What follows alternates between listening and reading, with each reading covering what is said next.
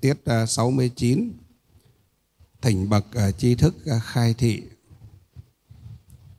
của bộ luận Niệm Phật Thập Yếu.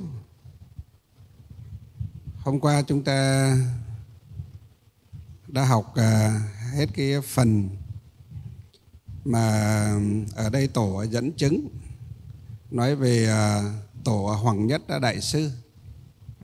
Lúc đau yếu, có người đến xin được bắt mạch kê đơn bốc thuốc cho Ngài. Thì Ngài dạy rằng Đức Phật A Di Đà là bậc vô thượng y vương.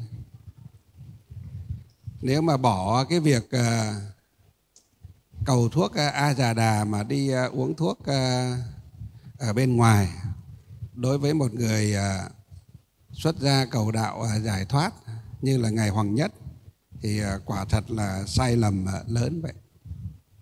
Cho nên Ngài không cho người bắt mạch kê đơn bốc thuốc, mà Ngài chuyên tâm trì niệm danh hiệu Đức Phật A Di Đà.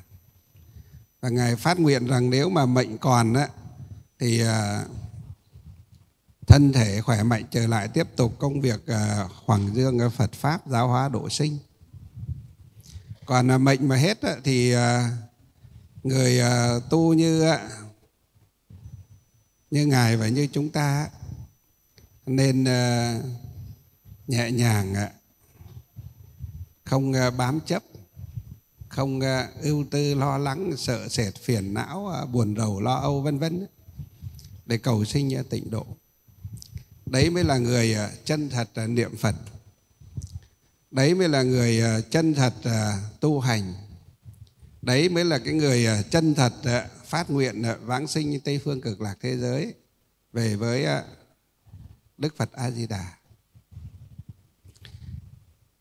Nếu không làm được như thế thì tất cả cái sự phát nguyện hàng ngày của chúng ta để cầu sinh cực lạc nó là giả dối thôi các quý vị.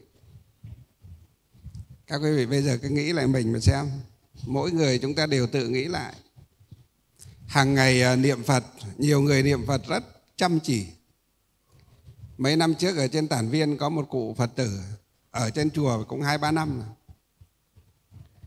Thế niệm Phật cũng rất là chăm.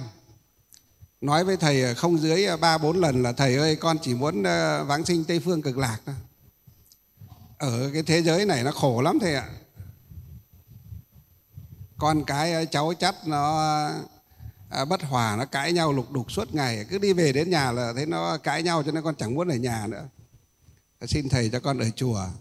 Thế vâng, các cụ phát tâm ở chùa mà niệm Phật được thì ở chùa có sao đâu. Ngày 2 bữa cơm, các cụ có tuổi rồi giỏi lắm, ăn được lưng cơm, 2 lưng cơm là cùng ấy. Đáng là bao nữa đâu. Khỏe thì các cụ quét cái sân, nhặt cái lá. Yếu thì các cụ chỉ cần Nam Mô A Di Đà Phật là được rồi. Các cụ chỉ cần Nam Mô A Di Đà Phật hoặc A Di Đà Phật là được. Chẳng cần các cụ phải cầm cuốc rồi vác xẻng để đi cuốc đất sang nền, hay là đi xách xô, xách vữa, đi phụ thợ thì mới được ở trong chùa. Các cụ hiểu được Phật Pháp, phát tâm tín kính Tam Bảo, thọ trì Tam Quy Ngũ Giới. Nay là tiến tới niệm Phật để cầu sinh tịnh độ, thì còn cái quý nào hơn cái quý đó nữa.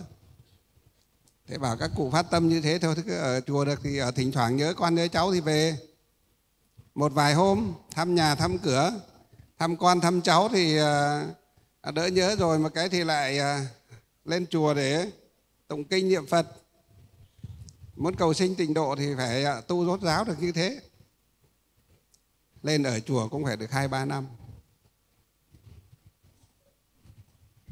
Thế một hôm thầy đi lên, vừa xuống xe chạy ra lễ xì sụp ra, bắt đầu thấy khóc nức nở ra. Thế họ làm sao mà khóc? Thầy ơi, con hôm rồi con vừa về đi khám, bác sĩ bảo con mắc bệnh nan y, chắc con không qua được thầy ạ. Thế thì bảo bệnh nan y thì lo cái gì? Thầy nói thì dễ, Nhưng mà đi khám bác sĩ nó bảo con bất an từ hôm đó đến giờ. Chỉ mong thầy lên để thầy có cái pháp gì không thầy cứu con. Đấy, A Di Đà Phật, tội lỗi, tội lỗi. 2 năm, hơn 2 năm, gần 3 năm trời chuyên tâm niệm mà A Di Đà Phật để cầu sinh tịnh độ. Đi khám bác sĩ bảo bị bệnh nan y, lo lắng bất an, đêm ngày không ngủ không ăn được. Mong thầy lên để trình với thầy, để thầy có cái pháp gì thầy cứu con. Thầy chẳng có cái pháp gì cả. Đến thầy đây còn chẳng cứu được thầy. Thầy còn chẳng biết là thầy thọ được đến năm bao nhiêu tuổi. Thầy chẳng biết là thầy ốm ngày nào và khỏe ngày nào cơ mà. Vì sao? Vì Đức Phật nói rằng có thân là có gì? Có bệnh. Có sinh, có già, có bệnh, ắt phải có gì? Có chết. Đó, đấy là theo quy luật. Theo quy luật rồi. Có Phật ra đời hay không có Phật ra đời, cái đó nó là gì? Là quy luật vận hành của vũ trụ, của nhân sinh, của hữu tình rồi các quý vị. Có Phật hay không có Phật nó vẫn như thế. Có thầy hay không có thầy nó vẫn như thế. Cho dù thầy có là, đây là cho dù thôi nhé, cho dù thầy có là Bồ Tát, là Phật đi chăng nữa, tái lai đi chăng nữa, thì vẫn thế. Mà không có thầy thì vẫn thế. Hoặc thầy là một chúng sinh vô trí vô não đi chăng nữa thì nó cũng vẫn thế, vân vân. Đấy là quy luật. Quy luật vận hành của vũ trụ, của nhân sinh hữu tình, nó thế rồi. Thầy làm sao mà cứu được? Thầy duy nhất chỉ có một phương pháp. Theo lời Phật dạy tổ giảng, muốn thoát ly sinh tử chúng khổ thì phải nhất tâm chuyên niệm A Di Đà Phật, tin sâu nguyện thiết và một lòng cầu sinh tịnh độ. Bảo hết cho cụ rồi. Thầy chẳng còn cái pháp gì giấu đâu. Thầy có giấu cái gì đâu. Thầy học được cái gì, thầy biết cái gì, thầy nói hết với các cụ rồi, với các Phật tử rồi. Có giấu gì đâu. Chẳng có một cái pháp gì là bí mật cả. Nghe thầy động viên, thầy nói như thế, nhưng mà thầy con từ hôm nghe bác sĩ nói như thế, tâm con nó không an tí nào. Thế tôi bảo không an là vì sao? Vì cụ còn sợ gì? Sợ chết chứ sao. Thế tôi mới cười, tôi bảo vậy thì 2 năm nay, 3 năm nay ngày nào cũng là gì? Nguyện sinh Tây phương tịnh độ chung, cửu phẩm liên hoa vi phụ mẫu, hoa khai kiến Phật ngộ vô sinh, bất thoái Bồ Tát vi bạn lữ. Là giả hay sao? Và không, con nguyện thật mà. Thế nguyện thật tại sao là còn bảo phiền não khi mà bác sĩ phát hiện ra bệnh cho mình còn phiền não, mình còn lo lắng, còn bất an, mất ăn mất ngủ. Chẳng phải là gì? Cụ phát nguyện giả còn gì nữa. Và không có thật mà con thề với thầy là con phát nguyện thật. Thề với thầy là con phát nguyện thật. Thế thầy cười, thầy mới bảo người chân thành cầu sinh tịnh độ, cho dù đang 18 đôi mươi, trẻ trung khỏe mạnh, người ta nếu được A Di Đà Phật ấn chứng hứa khả tiếp dẫn vãng sinh, người ta còn gì? Sẵn sàng xả bỏ báo thân khi còn mới 18 đôi mươi, người ta ra đi về với Phật cơ mà. Và thầy dẫn chứng, thầy bảo đấy, không thấy một em bé ở trong miền Nam mới có 12 tuổi, với bé trai mấy năm trước 12 tuổi, niệm Phật từ năm 6 tuổi, niệm Phật 6 năm đến năm 12 tuổi. Em thấy A Di Đà Phật đến báo trước cho em là sau 1 tuần nữa sẽ vãng sinh. Em bé không bệnh tật chi cả. Đúng 1 tuần sau nói với mẹ là hôm nay là đúng 1 tuần. Mẹ gọi đạo tràng Phật tử của mẹ đến để niệm Phật, để tiễn con về Tây Phương. Mẹ bảo ôi cái thằng này mày đừng có nói dại, nói gở đấy, đang bình thường, đang mạnh khỏe, đang bình thường đó, thế này mà lại đi nói gở thế. Bảo không, tuần trước con nói với mẹ rồi. Tối hôm nay đó Phật lại đến nhắc con, bảo đúng buổi sáng hôm nay vào giờ thìn là con đi, đến đón con đi. Mẹ nghe thấy lạ quá, con có bệnh tật gì đâu mà con đi. Không, con Đi về Tây Phương thì cần gì phải bệnh tật. Đi không bệnh tật mới gì? Đi không bệnh tật mới tốt chứ. Bệnh mà ra đi tức là còn mang theo nghiệp gọi là đới nghiệp vãng sinh. Người ta biết trước ngày giờ tự do tự tại ra đi, đấy mới tốt. Niệm Phật đạt đến cái trình độ đấy thì xin thưa các quý vị, chúng ta sống đến 100 tuổi mà thua đứa bé mới 12 tuổi các quý vị. Chúng ta niệm Phật từ năm 20 tuổi cho đến năm 80 tuổi, thua đứa bé niệm Phật từ năm 6 tuổi đến năm 12 tuổi. Đấy, tôi đưa cho bà cụ ấy, nói cái thông tin cho bà cụ ấy nghe. Đứa trẻ mới có 12 tuổi niệm Phật biết trước ngày giờ tự do tự tại ra đi, không bệnh không tật, tự do tự tại ra đi. Vậy mà cụ năm nay đó gì? Hơn 70, gần 80 rồi. Lưng còng sườn vẹo rồi, mắt mờ chân chậm rồi, bệnh tật đầy mình rồi. Còn sợ gì nữa mà chẳng nhẹ nhàng xả bỏ cái tấm thân già nua cằn cỗi này để nhất tâm niệm Phật cầu sinh Tây Phương để về với A Di Đà Phật, thọ dụng cái tấm thân gì? Kim cương Na La Diên bền chắc, bất sinh bất diệt, trí tuệ công đức vô lượng vô biên, chẳng thể nghĩ bàn. Thọ mạng thì giống với thọ mạng của A Di Đà Phật. Sau khi sách Tiến đã nhắc nhở cho một chút thì bắt đầu là bảo là vâng, thì con nghe lời thầy. Và nghe lời thầy mà làm sao vẫn còn sụt sùi thế kia. Nhưng mà con gì? Con vẫn chưa cam tâm. Khổ đấy, thấy chưa? Thế tôi mới nói được đấy. Thế thì ngày nào cụ cũng nguyện là vãng sinh Tây Phương, mà đến đó thầy nói như thế rồi mà cụ vẫn còn chưa buông được là thế nào? Khổ. Thôi thì bây giờ thầy cũng chỉ cũng chịu, tôi cũng bó tay rồi, tùy duyên thôi, tự sinh tự diệt thôi. Thầy nói như thế mà cụ bảo bây giờ vẫn chưa cam tâm thì thôi, cụ cứ về suy nghĩ cho nó kỹ. Học Phật mấy năm, niệm Phật mấy năm, cầu sinh Tây Phương, giờ nghĩ cho nó kỹ. Còn bây giờ thì thầy cũng chỉ giúp được đến thế thôi. Thầy cũng bó tay. Và thầy thôi, cụ cứ đi về mà suy nghĩ đi, thầy cũng đang có việc. Thế là thôi, chia tay. Một thời gian sau thì cụ ấy xin về, bảo là con cái con cháu là nó hòa thuận với nhau rồi, thì bây giờ lại đi về để trông cháu. Trước đây nó không hòa thuận, nó chửi nhau, nó cãi nhau, nó chửi cụ thì cụ gì? Cụ chán đời, cụ lên chùa, cụ xin tu cầu sinh Tây Phương.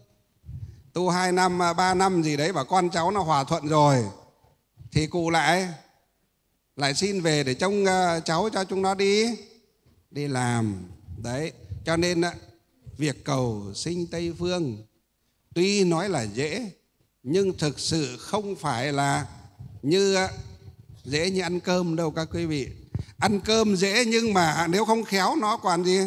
Còn bị rơi rớt ra ngoài. Ăn cơm khéo đấy nhưng mà không biết ăn, người ta còn cười cho. Ăn cơm không khéo người ta cười thế nào các cụ có Phật tử nhỉ? Trong nhà Phật ngày xưa thầy đi học á, các hòa thượng, các thầy giảng, đặc biệt là cụ Đệ Tam Pháp Chủ á, cụ hay nói rất là sâu về cái này.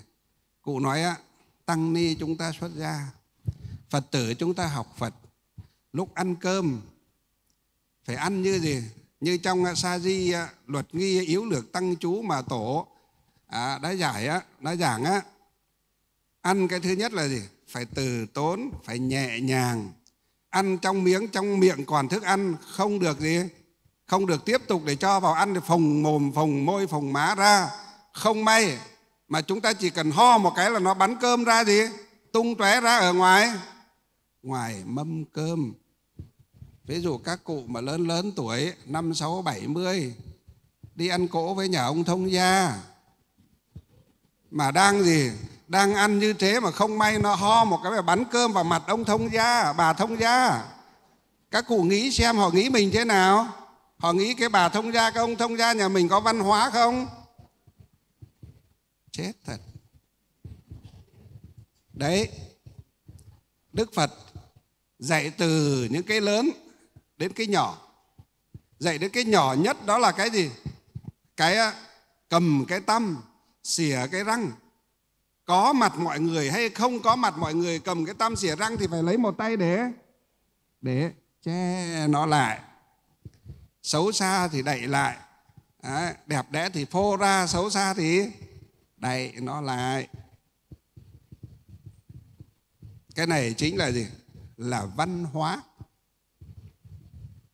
của nhân loại, của loài người chúng ta vậy các quý vị. Chúng ta thấy con vật nó có biết mặc quần áo không? Nó có biết làm đẹp không? Không. Vì trí tuệ của các con vật kia nó quá gì? Quá thấp. Còn trí tuệ của loài người chúng ta là gì? Phát triển lên một cái bậc cao, rất cao. Cho nên chúng ta mới biết gì? Tàm quý. Trong nhà Phật chúng ta theo cái chữ Hán ngày xưa là tàm và quý. Tàm là gì? Là tự hổ với mình. Quý là gì? Là biết thẹn với người. Tự mình thấy mình xấu hổ. Ví dụ như đi dự khóa tu này, các Phật tử chúng ta vào chùa mà mặc cái váy ngắn lửng đến quá đầu gối khoảng độ 30 phân thì tự hổ với mình không? Có. Chúng ta đi, ví dụ như là các Phật tử trẻ trẻ hoặc là các cô trẻ trẻ, các vị đi xi lê, đi nhạc hội chẳng hạn, thì người ta có thể mặc cái đầm, cái váy ngắn. Người ta vào đó thì mọi người cùng người như nhau thì nó lại khác. Nhưng mà vào chùa thấy các cụ bậc tuổi ông, tuổi bà, tuổi cha, tuổi chú, tuổi anh, tuổi chị mình ăn mặc mặc dù nắng nóng đến 30, 32, 35, 37 độ, nhưng các cụ ngoài một bộ quần trùng áo dài ra còn khoác thêm một cái áo gì? Cái áo lễ, áo dài lễ ở bên ngoài nữa. Tức là mấy lớp quần áo. Các cụ có kêu ca gì đâu. Nhẽ nào mình lại có thể mặc cái váy ngắn mà vào chùa lễ Phật tham dự khóa tu cùng các cụ hay sao? Người ta nghĩ như thế cho nên người ta nghĩ là thôi, nhập gia tùy tục. Đi xi lê nhạc hội thì ăn mặc theo kiểu xi lê nhạc hội. Vào chùa lễ Phật dự khóa tu thì ăn mặc theo. Vào chùa lễ Phật tham dự khóa tu. Những người như thế gọi là biết tàm với gì? Với mình. Và biết quý với gì? Với người. Đấy gọi là tàm quý. Tức là tự mình biết hổ thẹn với bản thân mình, biết nhắc nhở mình, biết sách tín miền, sách tiến mình. Và biết gì? Biết hổ thẹn với những người khác chung quanh nhìn vào mình. Đấy. Cho nên chúng ta thấy trong nhà Phật, Đức Phật dạy từ những cái nhỏ ăn cơm, trong bát còn thức ăn thì không được gắp nhiều vào bát. Gắp nhiều vào bát mình tức là thờ a tham, mở tham. Tức là gì? Tham. Thấy cái gì ngon ở trong mâm, ví dụ trong mâm nó có 10 món thì có 3 món ngon, thì cũng chớ có gì cứ món ngon mà gắp. Thì món ngon ai chẳng muốn ăn. Trong mâm 6 người hoặc trong mâm 10 người, 10 đĩa thức ăn thì có 3 đĩa ăn ngon, còn lại 7 đĩa gì nó bình thường. Thì mình cứ 3 món ngon là mình gắp. Vậy thì như thế về đối nhân xử thế, kể cả ngồi với mấy đứa bạn thân, nó đánh giá mình thế nào? Cái con này nó ăn tham đấy, cái thằng này nó ăn tham đấy, cái ông này nó ăn tham đấy, cái bà này nó ăn tham đấy. Lần sau đi đâu xin ngồi với người ta, là người ta thì mời người ta bảo thôi thế mời cụ ngồi đi, mời cụ đi, nhà hôm nay tôi bận tí. Hóa ra người ta sợ không dám ngồi với mình. Vì ngồi với ông ấy lần trước, 1-2 lần trước mình đã dính rồi. Có đĩa gì ngon ngon đáng nhẽ mỗi người 1 miếng, ông xơi 5 miếng, còn 5 miếng lại mấy người chẳng đủ mà chia nhau mỗi người 1 miếng. Đặc biệt đi ăn cỗ đúng không? Thường người ta làm ví dụ như có 10 người thì làm 10 cái nem. Bố xơi mất 3 cái rồi, còn người khác thì còn đâu nữa, đúng không? Đại khái thế. Thầy lấy một cái ví dụ cụ thể như thế cho chúng ta thấy. Đấy, Đức Phật dạy chúng ta tu tập những món nào ngon thì cũng không được khởi lòng tham mà ăn quá nhiều, ăn mất phần người khác. Nhất là chúng ta đi ăn cỗ. Còn đi dự khóa tu thế này mỗi người bộ hộp rồi, thế chả ai tranh ai nữa thì không sao.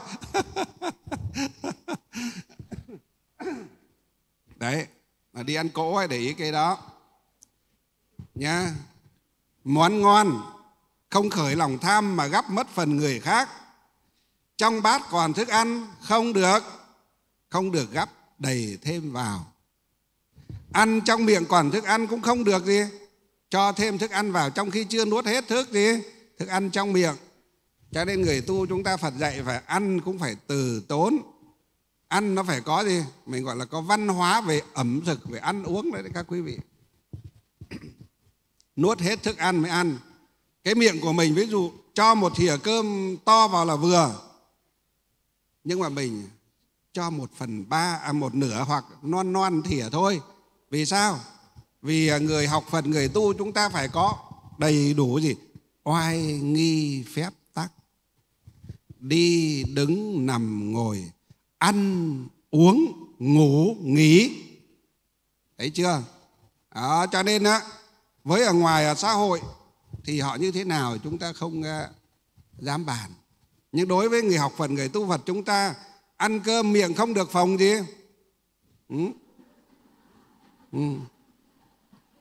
Không may mà này gì, nó ho một cái, thế là cơm nó gì?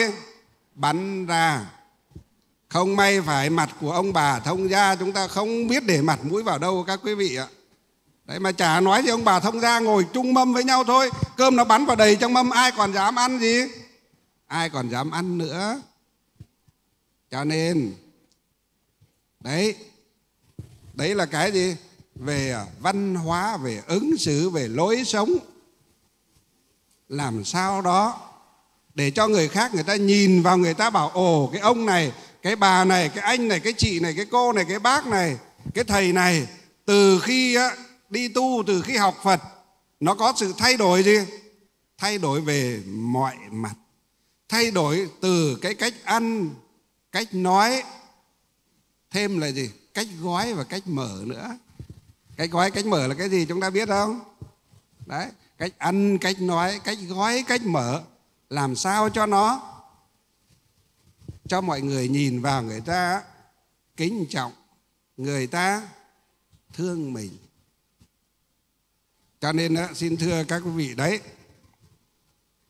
tu là gì? Là sửa mà, là thay đổi bản thân mình, chuyển từ gì?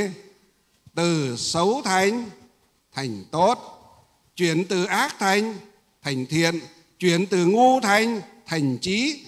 Cho nên mới gọi là gì? Phá mê khai ngộ là như thế các quý vị. Đấy, học Phật là như thế đấy.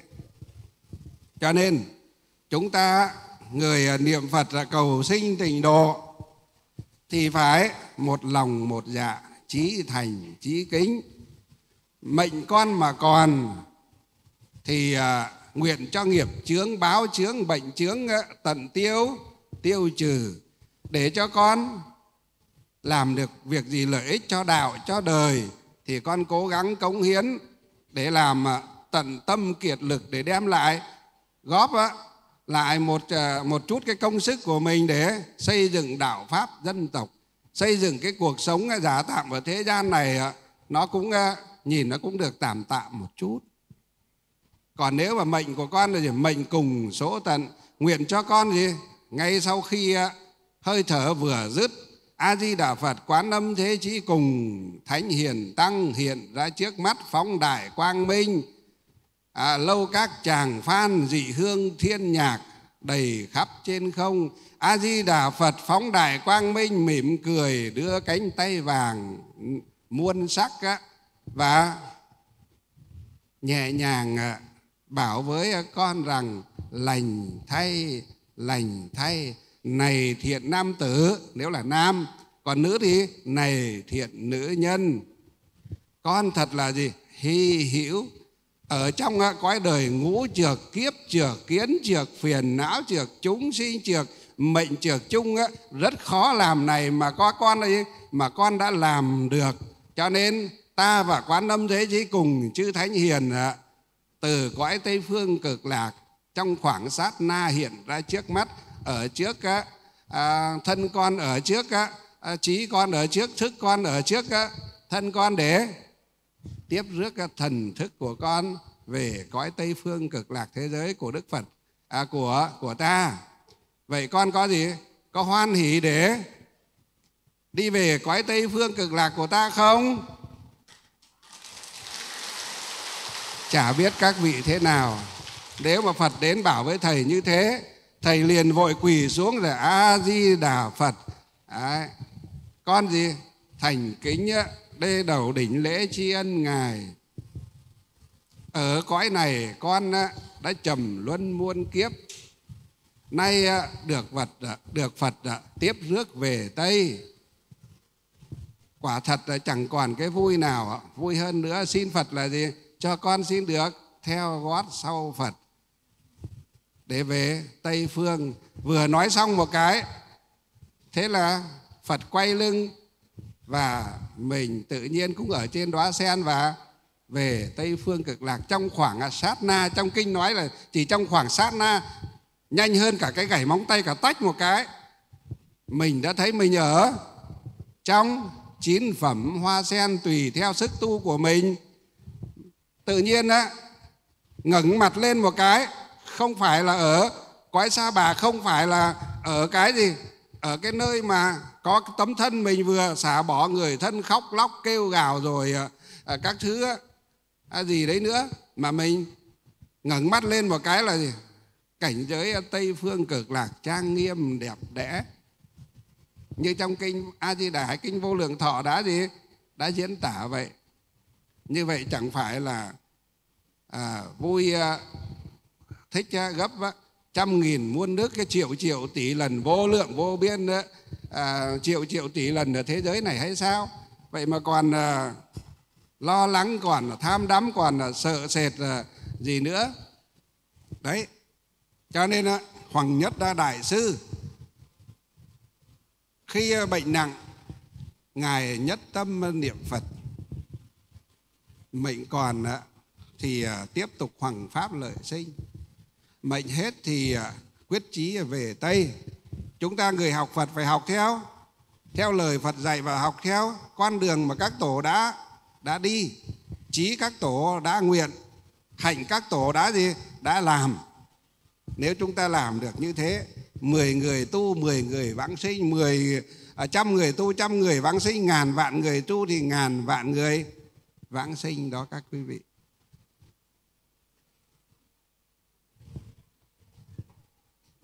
Cố gắng mà làm, cố gắng mà lúc cái gì cần buông được thì nên buông đi. Cái gì nắm thì mới nắm. Hôm qua thầy nói rồi đấy. Ở đây tổ nói là gì? Có nhiều người tu tịnh độ trong lúc đau nặng, thân nhân vì kém hiểu biết, chẳng lo khuyến tấn sự niệm Phật, trở lại không tiếc tiền rước nhiều đông y tây y, hoặc thầy phù thủy, thầy cúng bái đến để lập tràng, để cầu xin điều trị, cúng tế quỷ thần ma mị, mong cho mau lành bệnh. Làm được như thế khiến cho người bệnh làm như thế khiến cho người bệnh đã không được sự trợ niệm, lại bị rộn ràng phân tâm nên không được vãng sinh. Đó là lấy tiền mua hiếu hoặc mua danh để cho người ngoài thấy mình là kẻ ân hậu, tận tâm lo lắng. Họ đâu hiểu rằng có lòng hay không, Phật Thánh đều chứng biết, chớ nào phải hình thức bên ngoài. Hành động ấy khiến cho người sáng suốt chỉ mỉm cười thương xót mà thôi. Đấy, đây là lời của tổ gì? Tổ dạy chúng ta. Tổ nói rằng có nhiều người tu tịnh độ, tức là tăng ni Phật tử chúng ta cũng có đấy các quý vị. Cả tăng ni cũng có, huống chi là mình Phật tử. Cho nên tăng ni Phật tử cũng đều có.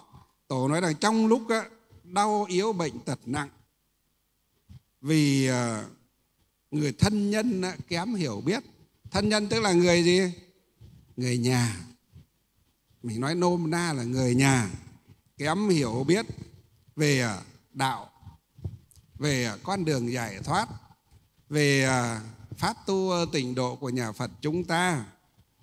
Cho nên chẳng lo sách tiến động viên niệm Phật để trợ niệm hộ niệm cho người bệnh kia, mà lại lo gì?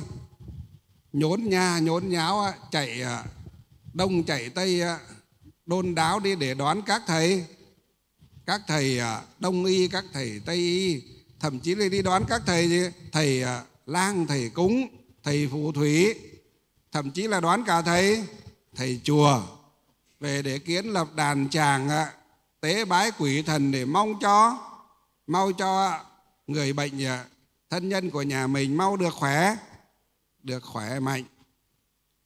Ô hô là một cái câu gì? Câu than, cũng như là hỡi ôi. Ngày xưa các cụ dịch cái than của các cụ là ô hô. Bây giờ thì người ta dịch là gì? Hỡi ôi, hay là gì? Thương thay, tiếc thay. Đấy, ý là gì? Ý muốn nói là tiếc thay, thương thay cho người bệnh kia. Nếu may mắn gặp được người thân trong gia đình, biết được Phật Pháp, hiểu sâu về pháp môn tịnh độ, trong nhà lúc có người bệnh tật nặng nề chẳng thể cứu chữa được, ví dụ như đi bác sĩ họ trả về rồi đấy. Cái lúc mà bác sĩ họ trả về tức là gì? Lúc đấy là lúc khó chữa được rồi. Bác sĩ họ bó tay, họ trả viện về rồi, thở oxy mang về nhà rồi. Hoặc bác sĩ bảo là thôi cái bệnh này thì cứ cho về nghỉ ngơi, người nhà muốn ăn gì thì cứ cho ăn. Ý bác sĩ bảo muốn ăn gì cứ cho ăn, có nghĩa là chỉ còn được một vài tuần hoặc tháng nữa là toi thôi các quý vị. Đấy, một tháng nữa là toi thôi, một tháng nữa là chết thôi các Phật tử. Cho nên chúng ta nhớ, sau này chúng ta đi bệnh viện, già ốm đau không may đi bệnh viện, hoặc có người thân đi bệnh viện, mà bác sĩ chữa mãi khám mãi không tìm ra bệnh, mà tìm ra bệnh chữa các loại thuốc rồi không khỏi, đoán các giáo sư giỏi nhất đầu ngành rồi khám chữa cho rồi mà không thấy thuyên giảm, không khỏi mà càng ngày càng nặng mà nghe bác sĩ trưởng khoa họ lên là bảo với người nhà rằng thôi cho cụ hay cho ông hay cho anh cho chị về nhà để nghỉ ngơi một thời gian, sau đó thì lại gì xem như thế nào rồi lại đem đến viện tiếp. Khi bác sĩ họ bảo như thế mà mình hỏi là dạ thưa bác sĩ, thế thì bệnh nhân về thì phải ăn kiêng những cái gì, uống thuốc gì? Bác sĩ bảo thuốc thì cứ theo như gì, như toa, như là kê đơn rồi mà cho bệnh nhân uống. Thế còn phải ăn kiêng cái gì không? Bác sĩ bảo không cần phải kiêng cái gì. Trong khi mấy hôm trước ở trong bệnh viện thì bác sĩ bảo phải kiêng cái này cái nọ cái kia, nhưng bây giờ bảo đi về thì bác sĩ bảo thôi không phải kiêng cái gì, muốn ăn cái gì thì cứ cho bệnh nhân ăn. Ý là gì? Cho ăn mấy bữa ngon trước khi người ta ra đi về với gì? Về với đất, về với tổ tiên. Không biết có được về với tổ tiên hay không? Nếu là người học Phật chúng ta có chút công đức, có chút phúc báo thì mới được về với tổ tiên. Còn nếu không có chút công đức nào thì chui vô trong ba đường ác đạo. Đây là lời nói rất chân thành từ kim khẩu của Đức Phật các quý vị. Các thầy cũng chỉ là người học và nói lại cho chúng ta nghe mà thôi, để chúng ta nghe và biết mà thôi. Tin hay không là ở việc các quý vị. Còn đó là những lời chư Phật Bồ Tát đã nói. Chúng tôi là người hậu thế cũng chỉ nhắc lại mà thôi. Cho nên ở đây nói là gì? Đấy, thương thay cho những người bệnh kia. Không may gặp được người thân thích trong nhà, lúc ốm đau bệnh tật nặng nề 10 phần thì gần như là chết gì? Chết 9 rồi. Chỉ còn có một phần nho nhỏ giống như là ngàn cân treo sợi tóc rồi. Thế thì chúng ta vẫn theo cái gì? Vẫn theo cái phong tục tập quán của người Việt chúng ta, đó là còn nước còn tát. Nhưng mà tát làm sao nó cũng phải phù hợp. Chứ cái nước nó chỉ còn có một trong gì? Một cái võng nước trong cái hố chân trâu, mà chúng ta vác cả cái gì? Cái máy bơm nước có cái công suất lớn như là công suất tưới tiêu cho cả một cái cánh đồng hàng ở mấy trăm ha đến để bắc vào để hút một vũng nước trong hố chân trâu. Thì chúng ta là kẻ ngu hay là người trí các quý vị? Ngu hay trí? Sao là ngu? Ngu hay trí? Ngu á? Thầy nghe không biết có đúng hay không. Vậy thì muốn tát ra nước, nếu các cụ bảo ngu thì phải đưa ra một cái vấn đề. Bảo họ ngu thì mình là trí, đúng không? Mình là trí thì mình đưa ra vấn đề. Tát vũng nước trong cái hố chân trâu phải tát bằng cái gì? Không dùng cái máy to như thế thì dùng cái máy co le nhỏ nhỏ có được không? Hay cái hay cái máy 670 hay là máy 350 có được không? Sao? Không dùng máy to, dùng máy nhỏ không được à? Vì sao? Vì cái nước ở trong hố chân trâu nó thật là ít.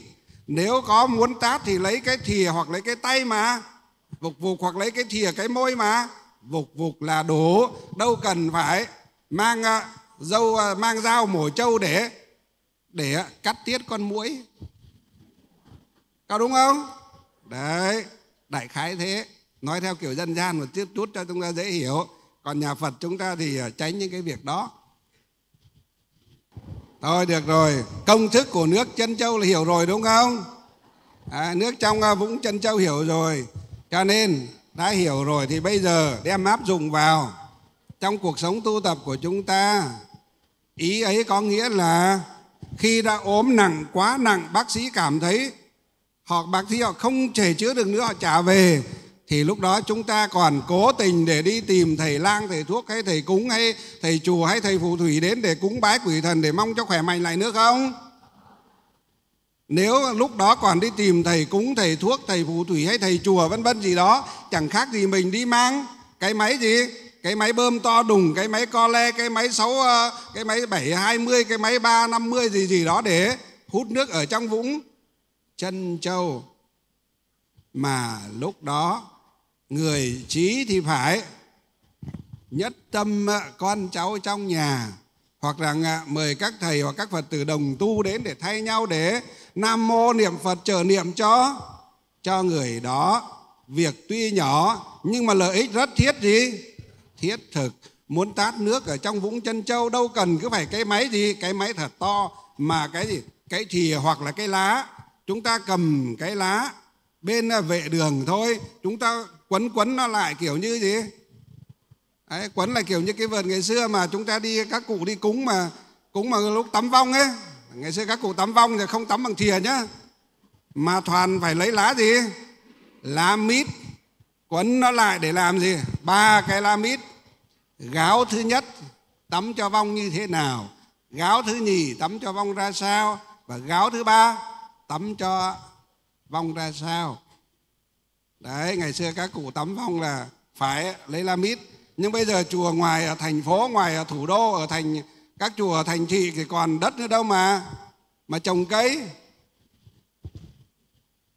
Mà không có đất trồng cây, chẳng mỗi lúc khi có đám cúng vong là đi vào tận trong quê để mua 3 cái lá mít hay xin 3 cái lá mít à.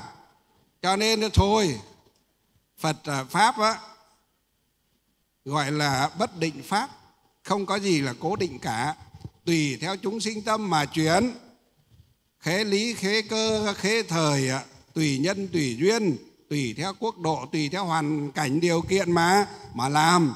Cho nên gần đó không có cây mít, trong chùa không có cây mít, các nhà dân chung quanh cũng không có cây mít, thì thôi lấy 3 cái thìa để cho vào cái mâm có 3 bát nước đấy và tắm cho vong là xong. Đấy. Cho nên xin thưa các quý vị, Đến những lúc mà bệnh nhân nguy cấp chẳng thể cứu được nữa, thì việc tốt nhất đó là cùng nhau niệm Phật để trợ duyên cho họ, khai thị cho họ, sách tiến họ, động viên họ, khuyên bảo họ đừng có gì chấp vào cái tấm thân già bệnh yếu ớt này nữa, mà hãy nhớ nguyện gì? Nhớ nguyện vãng sinh ngày xưa ở chùa Khai Nguyên.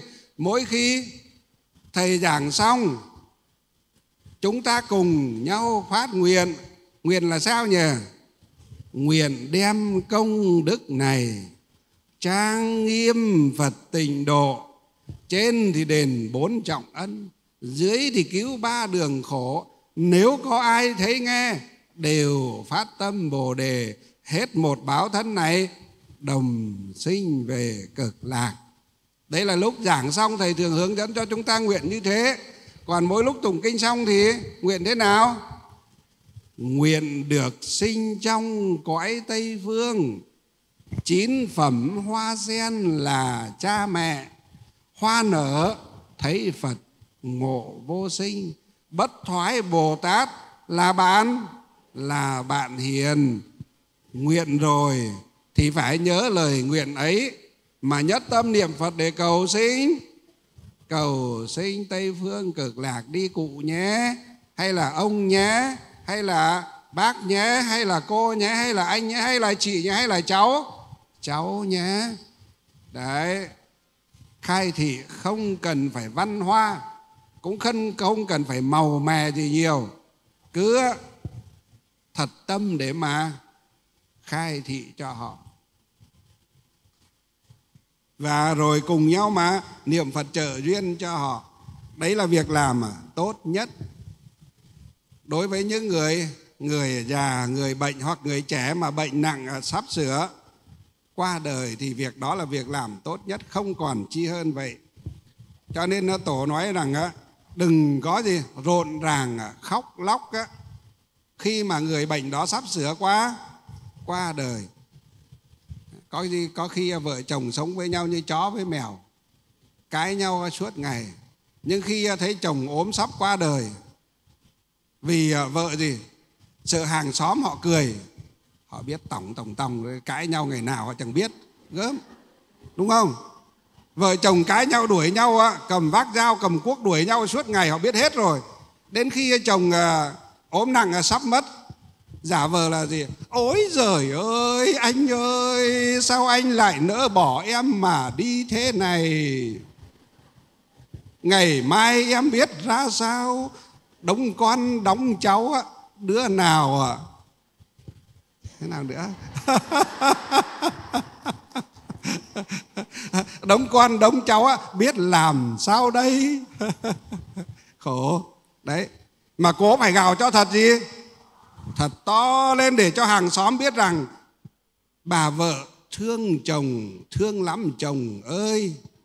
Đấy,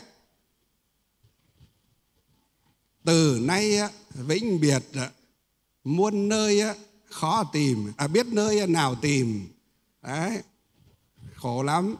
Bình thường sống với nhau thì như chó với mèo.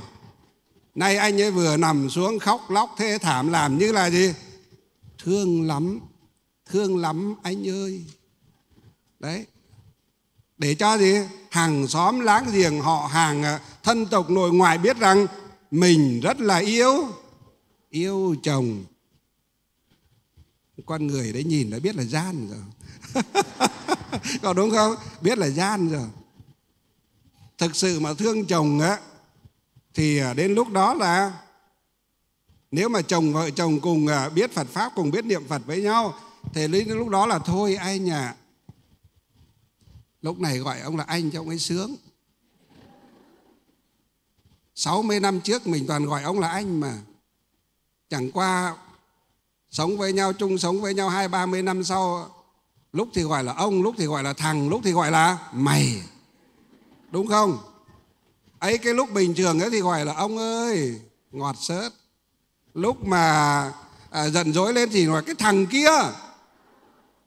Mà lúc mà ngấy nữa thì gì?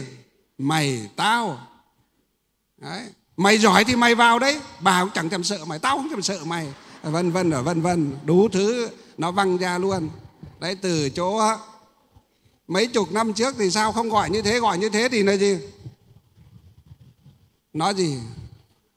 Nó thà rằng đời tôi cô đơn nên yêu ai cũng không duyên. Nó sẵn sàng như thế luôn. Nó sẵn sàng là sống cô đơn hơn là gì? Sống với một gì? Một mụ vợ như là còn ghê hơn là cả sư tử Hà Đông. Xin lỗi, ở đây có ai có Hà Đông thì cũng đừng có gì. Thì cũng đừng có chạnh lòng nhé. Thầy cũng không hiểu nhá. Không hiểu tại làm sao mà người ta lại nói cái vợ ghê. Cái này trên phim ảnh nó nói rất nhiều mà. Tại làm sao mà tự nhiên người ta lại nói là một bà vợ mà ghê gớm á, với chồng với con á, thì người ta nói là dữ hơn sư tử Hà Đông. Thầy không hiểu cái này thế nào. Hôm nào có Phật tử nào ở đây Hà Đông kể cho thầy cái lai lịch để nghe như thế nào. Mà tại sao trên phim ảnh họ cũng thế, cũng nói cái câu này. Thầy chưa hiểu vì thầy ở trong dân tộc, thầy xuống đồng bằng, từ miền núi xuống đồng bằng, thầy chưa hiểu câu này. Nhưng nghe người ta nói thì mình cũng nói thôi. Thực sự thầy chưa hiểu nó cái tích nó bắt nguồn từ đâu mà bảo là dữ hơn sư tử Hà Đông. Sư tử Hà Đông, ý người ta nói là gì? Con gái Hà Đông ghê gớm hay như thế nào đó thầy chưa hiểu. Chắc cả quả này tới đây phải đi hỏi thăm các Phật tử Hà Đông xem như thế nào.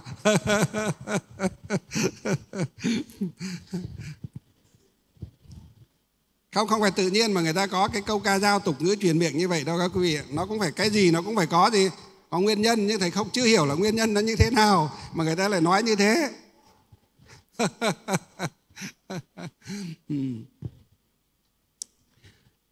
Đấy, xin thưa các quý vị, cho nên nếu mà là người vợ hiền thì lúc đó khuyên chồng là gì? Thôi ông hay vào thỏ thẻ bên tai, thôi anh cho ông ấy sướng, ông ấy hoan hỉ. Ngày xưa vợ chồng mình quen nhau như thế nào, rồi sống từ khi kết hôn về chung sống với nhau ra sao, có những cái gì mà tôi chưa làm mà tròn cái đạo của người làm vợ, người làm mẹ của các con ông, thì ông cũng hoan hỉ bỏ qua cho tôi nhé. Trong cuộc sống có những lúc tôi chưa phải, tôi chưa đúng, tôi làm từ việc làm cho đến lời nói nó có thất thố, có sai, có nhầm, có lỗi chỗ nào thì ông cũng bỏ qua cho tôi. Ông hãy thương tôi giống như ngày xưa anh thương em ấy. Đấy, muốn khuyên người ta niệm Phật thì phải gì? Tôn người ta lên gì? Đưa lên trên mây đó. Nhưng mà không thả người ta rơi tọt xuống đất là được. Đưa lên trên mây đã, cho người ta gì? Hoan hỉ. Bao nhiêu cái buồn, cái giận, cái tức tối của người vợ mình trước đây, tự nhiên cái bà này mình cứ tưởng nó là sư tử Hà Đông, hóa ra là gì? Nó lại có công là gì? Với mình rất lớn. Lúc đó là gì? Bắt đầu thấy thì thổn thức nước mắt của ông gì trào ra. Trúng bẫy rồi, cá cắn câu rồi, chim đã mắc lưới rồi. Bây giờ mới bắt đầu là ông ơi, ông có thương gì? Thương vợ thương con không? Hay là gì? Muốn tình cảm thì anh ơi, anh có thương em không? Có thương các con không? Vân vân. Thế anh mà thương thì anh gì? Anh gật đầu, hoặc anh cựa tay, hoặc anh máy gì? Máy môi nháy mắt để cho em biết. Hoặc là ông cựa tay, hoặc ông máy môi, ông máy mắt, có nghĩa là ông hiểu mình đang nói. Và lúc đó là thôi, nếu thực sự mà ông thương tôi, thương các con, hoặc là anh thương em, anh thương các con, thì hãy gì? Hãy chú tâm niệm Phật để cầu sinh tịnh độ. Mọi công việc còn lại tuy là dở dang, nhưng mà tôi hứa, hoặc là em hứa sẽ chăm sóc các con và nuôi dạy các con, lo cho các con. anh đừng có quá bận tâm. Hãy theo lời Phật dạy, theo lời tổ giảng, theo lời sách tiến của các quý sư, quý thầy để nhất tâm niệm Phật để cầu sinh Tây Phương. Mệnh mà còn thì Phật độ cho ông hay là cho anh sớm được bình an mạnh khỏe trở lại. Mệnh mà hết thì ông hay anh lại thảnh thơi nhẹ nhàng đi về với Phật. Mọi duyên còn lại tôi hay là gì em sẽ gì thay anh chăm sóc lo lắng các công việc của gia đình, con cái cháu chắt nội ngoại họ hàng đôi bên. Anh cũng không phải bận tâm anh nhé. Đấy mới là người vợ gì? Người vợ ngoan, người vợ hiền, người vợ trung thủy. Hoặc trước không ngoan nhưng mà bây giờ ngoan. Đã muộn chưa? Chưa, vẫn tốt. Trong cuộc sống ai cũng gì đôi khi cũng có lầm có lỗi. Có lầm có lỗi mà quan trọng nhất là biết gì? Biết hối lỗi, gọi là quay đầu là bờ. Ví như chúng ta đi trên đường, nó bẩn, nó bụi, nó bẩn, mặc bộ quần áo nó bụi, nó bẩn, thì về chúng ta biết tắm, biết rửa, về biết thay y phục quần áo. Tương tự như vậy, chúng ta biết sai, chúng ta sửa, thì cũng giống như bẩn biết tắm và quần áo bẩn biết gì? Biết thay vậy, biết giặt, biết giữ gìn bảo vệ vậy các quý vị. Và chúng ta thấy tu có khó không? Khó không? Khó không? Thầy hỏi thật là khó không? Khó? Không khó. Chúng ta chưa học thì nghĩ là tu là gì? Là cứ phải đến chùa tham dự khóa tu thì mới gọi là tu. Tu là phải lên tụng kinh niệm Phật, trì chú, ngồi thiền thì mới gọi là tu. Nhưng không, cái đấy là tu. Nhưng trong cuộc sống ứng xử đối nhân xử thế với gia đình, với họ hàng, bạn bè, hàng xóm láng giềng, vợ chồng, con cái, cháu chắt, nội ngoại vân vân đó đều là tu. Cái tu đấy nó mới đem lại lợi ích thiết thực cho bản thân, gia đình và xã hội của chúng ta ngay trong cuộc sống này. Còn cái lên chùa tham dự khóa tu như thế này để là mình bồi dưỡng các kiến thức về Phật gì? Về Phật Pháp, về Phật học. Đồng thời là mình cũng gì? Cũng cùng nhau hộ trì chính Pháp, làm cho đạo tràng, làm cho Phật Pháp nó được trang nghiêm, thanh tịnh và ngày được sương minh. Còn tu là phải gì? Mọi lúc, mọi nơi. Tu là phải từ trong tâm tu ra. Đến gì? Đến cái miệng của mình và đến cái thân của mình. Ba nghiệp thân tâm thì gọi là gì? Là gì? Là ý đó. Thân khẩu ý, tức là ba nghiệp thân và miệng và tâm của mình gọi là ý đó, đều phải gì? Phải sửa. Trước đây luôn luôn nghĩ về gì? Những cái xấu, cái ác, những cái ý nghĩ đen tối, những cái ý nghĩ tiêu cực. Thì bây giờ mình nghĩ đấy gì? Luôn luôn nghĩ tới cái điều thiện. Mà trong nghĩ tới điều thiện thì không có gì thiện hơn một câu A Di Đà Phật. Mình cứ chuyên niệm nhiều, niệm thật nhiều câu A Di Đà Phật, tức là mình đang tu tâm rồi đấy. Mình không để cho những cái ý niệm xấu ác nó len lỏi vào trong tâm mình nhiều như ngày trước nữa. Thay bằng câu A Di Đà Phật. Rảnh rỗi cũng A Di Đà Phật, bán hàng cũng A Di Đà Phật, đi cấy cũng A Di Đà Phật, đi đâu cũng A Di Đà Phật được. Thậm chí ngồi nói chuyện với bà thông gia, ngồi nói chuyện với bà thông gia thì có thể mình cầm cái chàng nhỏ nhỏ vẫn nói chuyện, nhưng mà cái tay mình gì? Tay mình nó thành thói quen gì? Thành thói quen, nó cứ lần chàng vẫn nói chuyện với, ví dụ thầy này vẫn nói chuyện, vẫn giảng cho chúng ta, nhưng mà thầy vẫn gì? Vẫn thành ở thói quen lần chàng niệm Phật như thế này. Đó, nó thành cái vòng tay, đeo cái vòng tay thôi. Bình thường chúng ta đeo, nhưng mà xong thì lúc nào cần thì chúng ta lấy ra, chúng ta bình thường cái A Di Đà Phật, A Di Đà Phật, A Di Đà Phật, A Di Đà Phật, A Di Đà Phật, A Di Đà Phật. Nhưng mà khi chúng ta tiếp khách, chúng ta nói chuyện, những tay chúng ta vẫn gì? Có thể lần chàng được, nhưng cũng tùy theo những chỗ mà chúng ta lần chàng. Có những chỗ chúng ta không nên lần chàng, chúng ta chú tâm vào nói chuyện, đấy cũng cái chuyện tốt, chuyện chuẩn thì đó là tu rồi. Có chỗ thì chúng ta không còn ngồi những cái nơi họp lớp với nhau, hay là họp đám bạn mấy chục năm gặp nhau, hoặc là mỗi năm gặp nhau một lần vài lần. Nếu không gặp thì người ta bảo kiêu, bắt buộc phải gặp. Thì ngồi gặp thì các bạn toàn nói chuyện gì? Tếu chuyện tào lao. Chồng của tớ dạo này thế này thế nọ thế kia. Thế bạn kia bảo ôi con của tớ thì nó thế này thế nọ thế kia. Bên kia thì cái đứa con dâu của tớ thế nọ thế kia.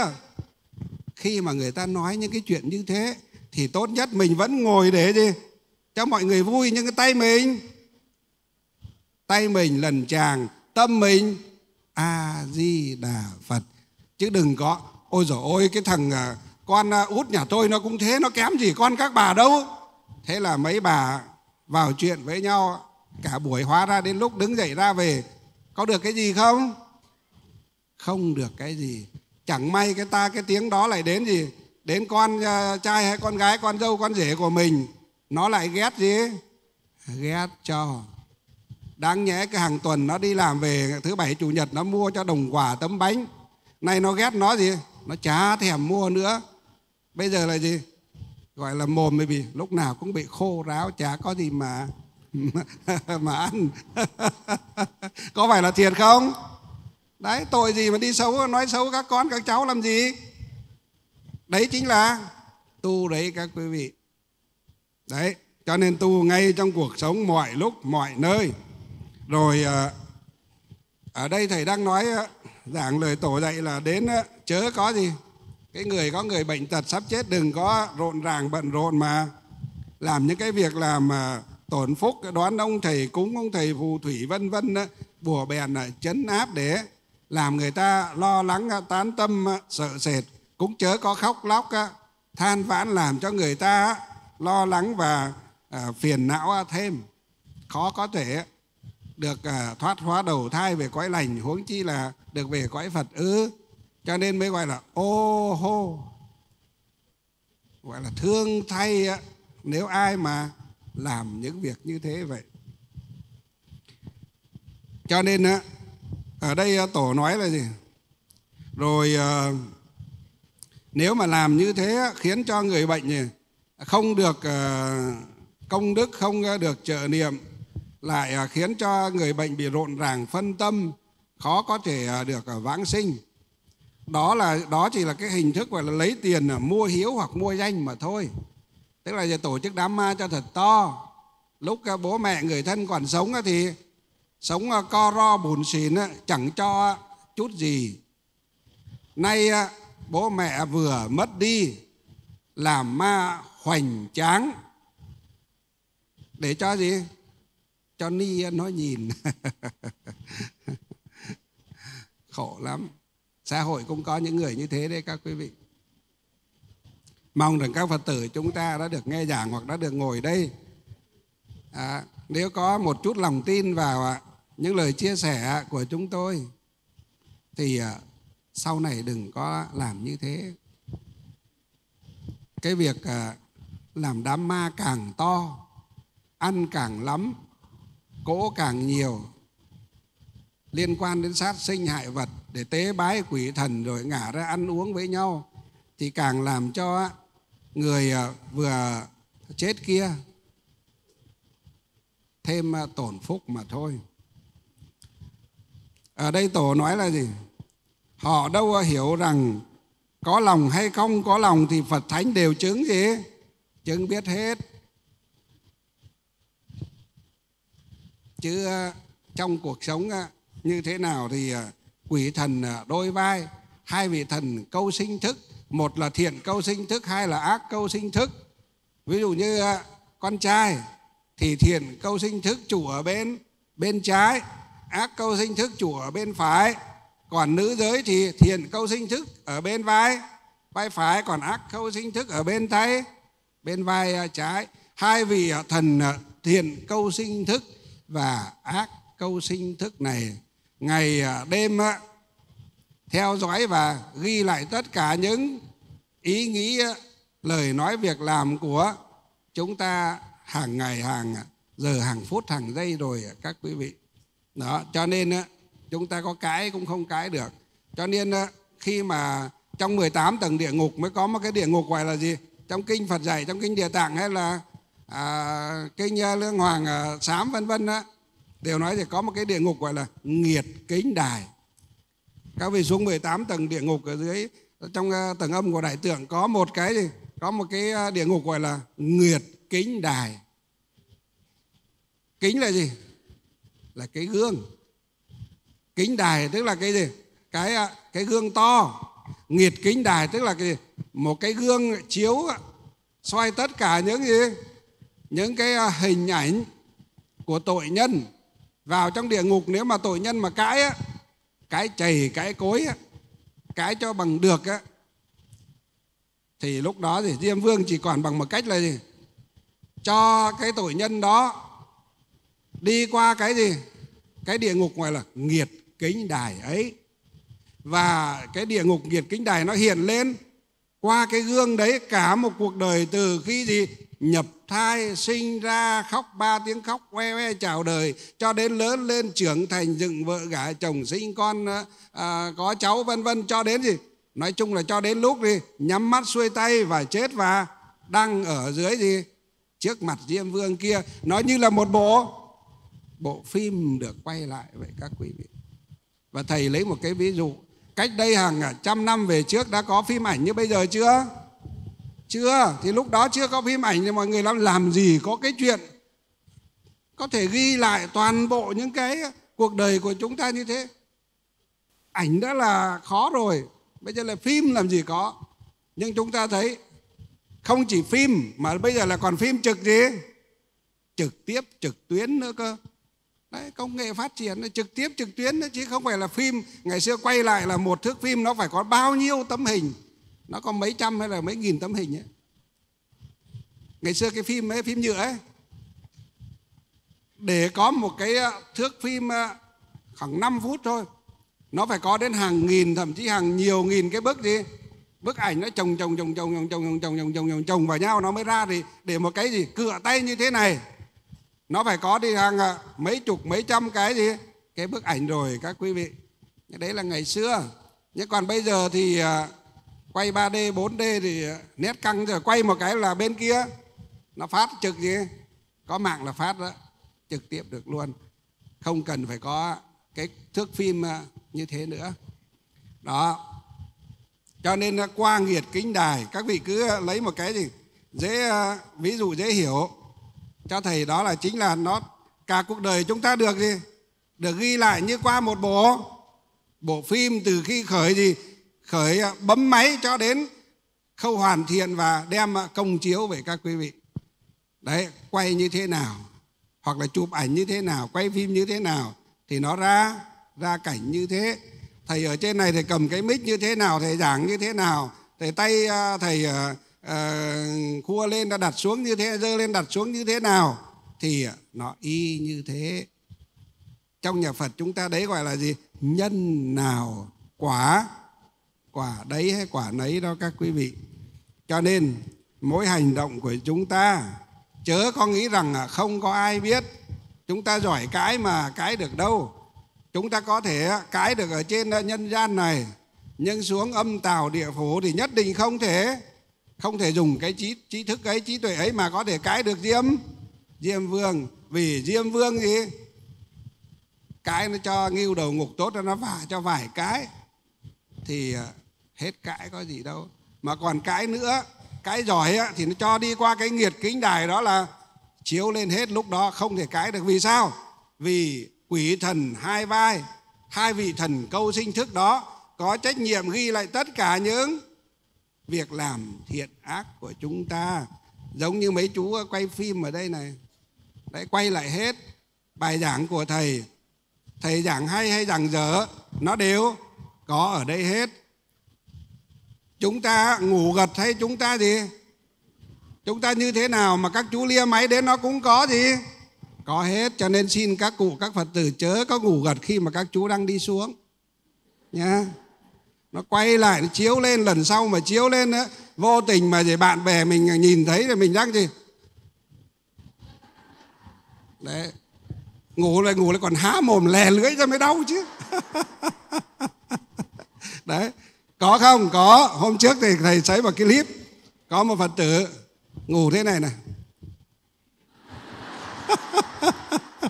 Thật mà, thầy thấy mà mấy chú quay phim là sao là tệ thế. Ai là đi quay các cụ đang ngủ, mắt thì trợn trắng lên, môi miệng thì há ra, lưỡi thì thè ra. Nó giống con gì nhỉ? Không nhá, thầy không nói con gì nhá. Thầy không nói con gì. Đấy, khổ. Đi ngồi tụng, đi ngồi nghe Pháp mà lại ngủ kiểu thế thì thôi rồi. Bó tay. Xin lỗi các cụ là bó tay luôn. Cho nên chớ để ý, cứ thấy mấy chú quay phim đi đến chớ có ngủ. Mà cụ nào ở bên cạnh thấy chú quay phim mà đi đến gần thì huých. Này, muốn lên truyền hình có cái khuôn hình đẹp không? Muốn lên cái hình đẹp thì phải ngồi cho gì? Ngồi cho ngay thẳng và mắt nhìn lên trên pháp tòa. Chú tâm vào thì cho có khuôn hình gì? Khuôn hình đẹp. Còn ngồi ngoẹo ngoào ngoẹo ngọ hay là ngồi gì bó gối khòng lưng hoặc là ngủ gà ngủ gật thì khuôn hình nó rất là xấu xí. Giống như hôm trước thầy xem mà thầy cứ buồn cười bảo không biết mấy chú quay phim lại sao đi lia đến các chú mà không cắt nó đi. Lia quay được nhưng mà lúc làm không cắt đi chắc là cũng không để ý hết được đâu. Mà hoặc là các chú cũng có thể để thế để cho các cụ gì lần sau lên chùa nghe Pháp hay tụng kinh thì đừng có đưa cái hình ảnh xấu xa như thế làm ảnh hưởng đến tất cả đạo tràng trong đại chúng. Của mọi người nghĩ rằng cái ông thầy Thịnh này không biết ông nói cái gì mà Phật tử ngủ đến nói là gì, trợn mắt ra há miệng thè lưỡi ra như thế. Đấy. Qua bài Pháp ngày hôm nay thầy tin rằng nhiều người sẽ không dám ngủ khi thấy các chú quay phim tiến tới với mình nữa.